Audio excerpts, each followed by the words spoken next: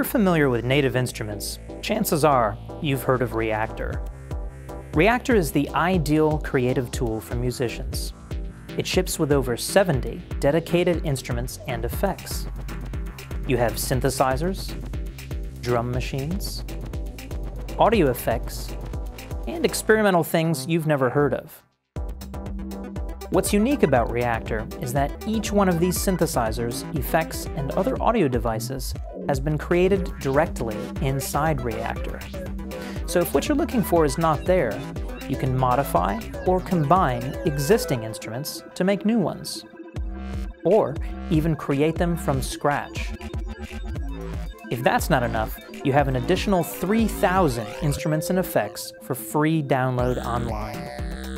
The new 5.5 version of Reaktor brings a much more streamlined workflow to all of this, making it easier than ever to make music. The first thing you'll notice is that all previous Reaktor windows are now contained within a single window. This makes it very easy to get to different functions, such as the snapshot list. Previous Reaktor users will appreciate the ability to switch to a new bank right within the snapshot list. The next thing you'll notice is the high contrast look of all the different menus, and overall larger text for better readability. It should also be mentioned that this new GUI is identical whether you're working with the standalone version or the plugin. The way you work with Reaktor's panels has been improved. You can choose exactly what you'd like to see and how.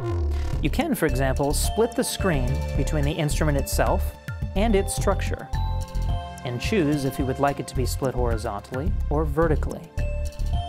We've also permanently integrated the sample player and recorder, making it easy to capture whatever you're doing in Reaktor on the fly and play it back, or even drag it directly onto an audio track in your sequencing host. In addition to reworking most of Reaktor's visual style, we've of course added new instruments and modules.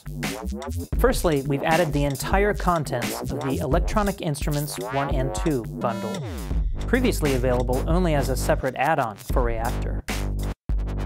Secondly, we've added new modules to Reaktor that allow for greater additive synthesis and physical modeling capabilities. In the case of the new additive synthesis modules, it is now possible to create instruments with an extremely high number of individually controllable partials, something previously not possible for performance reasons. A new instrument, laser bass, makes extensive use of the new additive synthesis modules.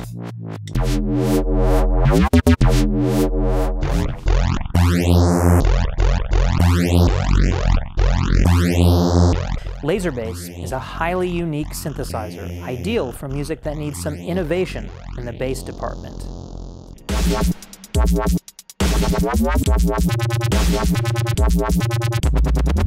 For even more information on Reaktor 5.5, feel free to consult the Reaktor product page on the Native Instruments website.